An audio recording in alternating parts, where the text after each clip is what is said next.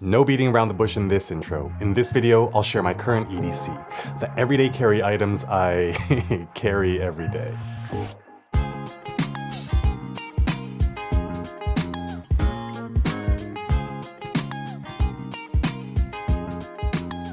Welcome to Get It Together, and if you're new here, this channel is just me trying to figure out how to get my life together and sharing the tips and lessons I learned along the way. Before kicking off, there are indeed timestamps in the description below, so feel free to hop around as you see fit. Especially for those of you who kind of don't really care about the context of each piece, but just want to know the individual specific items in my EDC. My EDC falls into two main buckets, my on-person carry and my in-car kit. I'm very fortunate to have a car, and that enables me to have a few just-in-cases that I wouldn't otherwise have on my person just to reduce bulk. Let's kick things off with my on-person carry.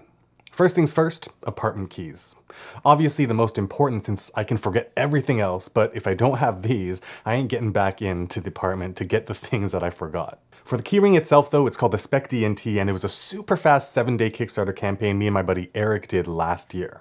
Its intended use is to open doors, press buttons, hang onto bus poles without actually gripping them.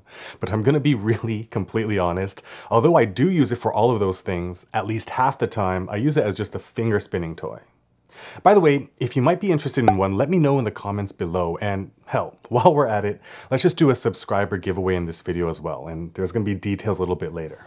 Continuing on with my keys, my car keys are anchored to a small flashlight, the ThruNite BSSW1. That comes in handy all the time, but they're on my car keys because I tend to drop things way more often than I like to admit between my driver's seat and the center console, so it's helpful to be able to take a peek in there. But I love this flashlight because even though the output isn't insane, capping out just shy of 700 lumens, it's tiny, it's USB rechargeable, it's got a magnetic end, so if I gotta take a look under the hood at night, I can just magnetically anchor it to the bottom of the hood. And lastly, because it actually has a respectably stiff two-sided clip. On the one hand, I can clip it to my belt loop or outer pocket if I have too much other random stuff inside my pocket. But best of yet, I can affix it to the brim of my baseball cap for hands-free use if, say, I need to swap a flat tire at night. Sort of an improvised headlamp without needing a headband integrated torch. My car keys and the ThruNite are anchored together with a Night Eyes S-Beaner for easy removal of the flashlight if I gotta use it while the key's in the ignition, or like I just showed, dump it onto my baseball cap without kind of the car keys hitting my face. By the way, I keep my car keys separate since I don't necessarily drive every time I go out, and more importantly, I don't want a single point of failure where if I lose one, I lose both. A similar philosophy is the same reason why I don't have one of those phone cases that doubles as a wallet, since again, if I lose one, they're both gone. Speaking of phones and phone cases, I'm due for an upgrade since at this point the battery is hot trash, but for the next kind of common component that is in everyone's EDC, I'm rocking an original 2016 Apple iPhone SE in a camel leather case, also from Apple. And since I communicate primarily with phone calls and not texts, AirPods Pros are my earbuds of choice. Not much more to say about the phone. When it comes to my wallet, I've been using Herschel wallets for over a decade. I like to keep my pocket bulk to a minimum, so I've always opted for their slim wallets. When cash was still a common mode of payment for me, I used this Herschel brown leather Raven wallet that had a money clip on one side. But for the past few years, I've moved over to the Herschel Charlie Slim wallet in brown suede. It comfortably stores my 2 credit cards and 2 debit cards on the outside slots and my driver's license, health card, Costco membership, and work ID in the center slot, along with some cash. You know, one of those just-in-case things. I love that I can comfortably store 8 cards and some emergency cash all in this tiny slim profile. Regardless though, this has been my wallet for over 6 years and there's no signs of failure at all. All the seams are still strong and intact, and it truly hits all of my personal wallet needs. Next up, pocket knife, a vital part of a comprehensive EDC. It's for cutting threads, opening envelopes and packages, cutting up food on the go, slicing gaff tape when I'm filming, processing cardboard. If you're an idiot like me, and please don't be, using it as the occasional pry tool or makeshift screwdriver. I use my knife multiple times daily. My daily blade is the Benchmade Model 537GY1. It checks all the boxes for me. I just love how lightweight it is while still inspiring a ton of confidence in its overall durability with the woodland green anodized aluminum handle scales. I've always been a fan of Tonto blades, and again, please do not be an idiot like I am, but the Tonto shape lends itself well to prying applications with more surface area and much less fear of snapping a delicate point on, say, something like my Spyderco Para 3 Lightweight. Speaking of delicacy, the blade steel is the opposite of delicate. This is my first blade made of M4 steel, and both the edge retention and sheer toughness of the steel is incredible. I mean, it's probably why I feel so confident prying with it.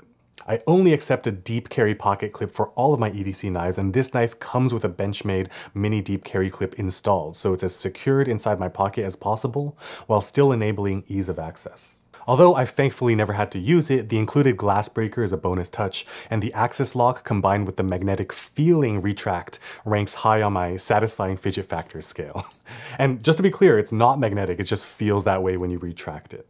My only complaint, I'd personally like to see some more aggressive jimping here for better grip on more forceful tasks. But this, of course, is entirely subjective. I know folks who hate aggressive jimping, but honestly, this is basically my perfect EDC blade. Premium enough that I want to take care of it, robust enough that I don't have to baby it, and most importantly, easily handles every actual task that I personally use and throw at it. After all, what good is a tool if you don't use it? Before talking watches, let's move to the part of my EDC that is likely not as common for most, and that'd be my beloved notebook and pens. I never leave home without them. But more importantly, they're kind of the #1 most vital part of my everyday use items. I may not leave my home every day, so my wallet, keys, and other essentials may stay in their home. But whether it's my bed, desk, toilet, or kitchen, where I go, these go. I used to be a Field Notes brand guy, by the way, but maybe it's because of the ways I use my notebook and the main 3-page execution types I run through pretty much every day. But Field Notes are just a bit too small per page. The trade-off, of course, is that now I gotta carry a slightly bigger notebook. But for the past 3 years, I've been using notebooks by Traveler's Company based out of Japan. They're just awesome. I mean, the leather covers look great to me, and they have inserts for every possible use case you might have. Sticky notes, zippered folders, business card organizers, and of course, various notebook types.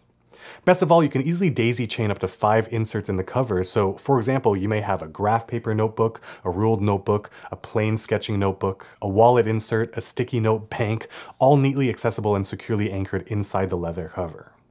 Me, I just need my 1 blank page notebook and zipper folio insert. You can also anchor charms made by Traveler's Company, and as an avid traveler myself, I've opted for this little airplane one.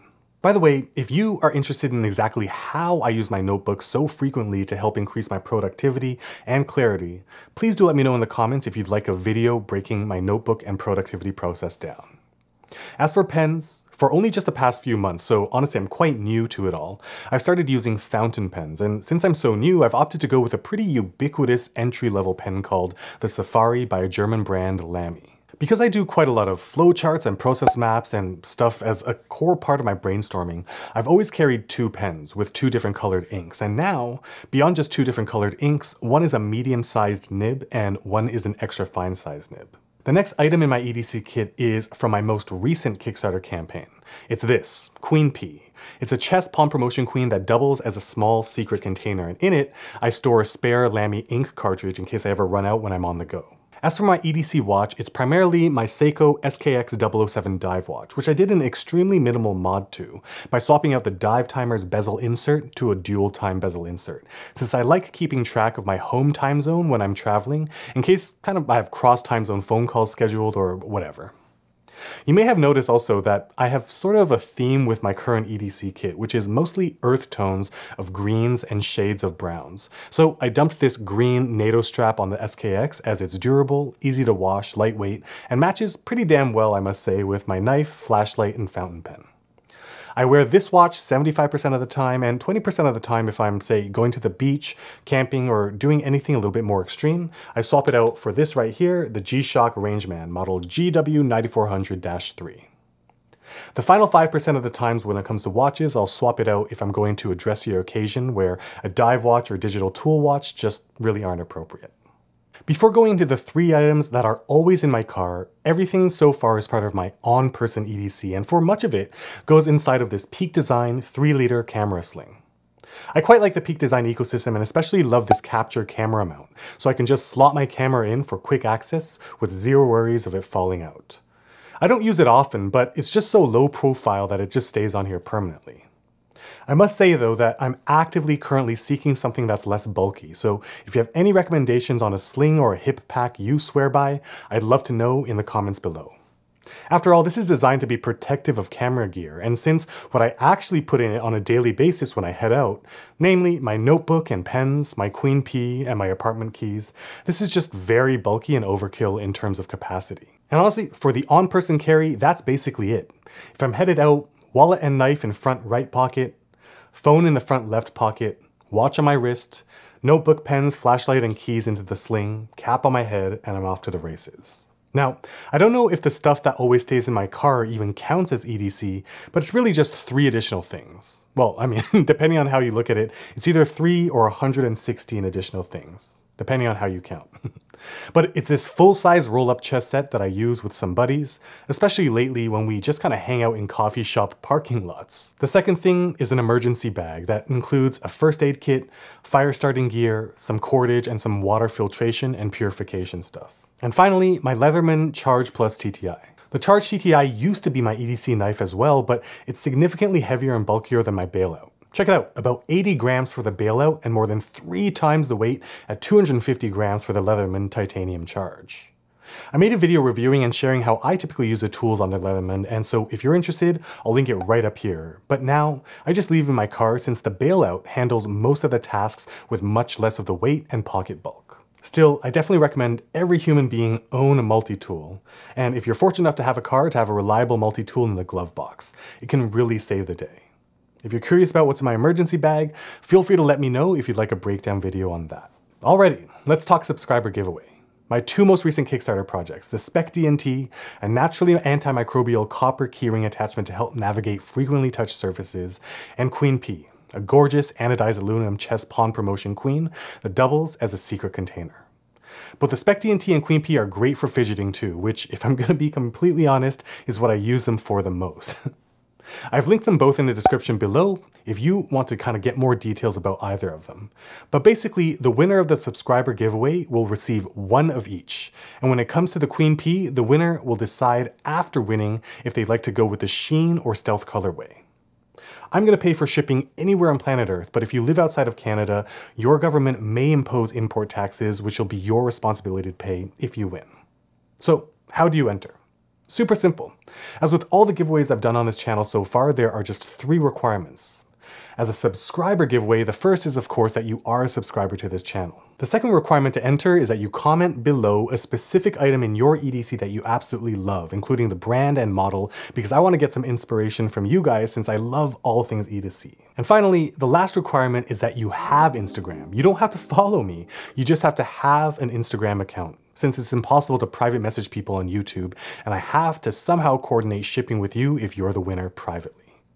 You just have to hit all 3 of these requirements by 11:59 p.m. Eastern Time on Tuesday, August 31st. The winner will be chosen the same way as all previous subscriber giveaways I've done. All qualifying entrants will be added to a spreadsheet in the order they commented below, and I'll use random.org and take a screenshot video so it's all transparent to randomly pick the winner, which will be announced the day after the contest closes, at some point on Wednesday, September 1st, 2021. By the way, if you're enjoying this video, I think you'll really like this one right over here, and if you're catching some value, please hit that like button and consider subscribing, because honestly, that one little tap or click really helps me out a ton. Links for everything I talked about in this video are in the description below, so be sure to check them out if you're interested in researching them for yourself. As usual, thanks so much for kicking it with me, and I'll catch you guys in the next video.